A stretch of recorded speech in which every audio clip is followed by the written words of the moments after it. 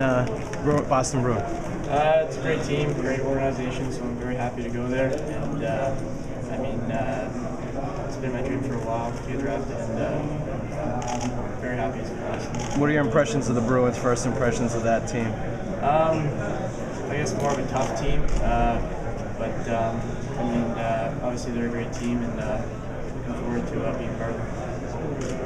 You had an injury this year that hurt your draft status, you think? I don't think so. I only missed 22 games, so I think all the people got to see me for enough of the season. I only missed 22 games, so it wasn't that much.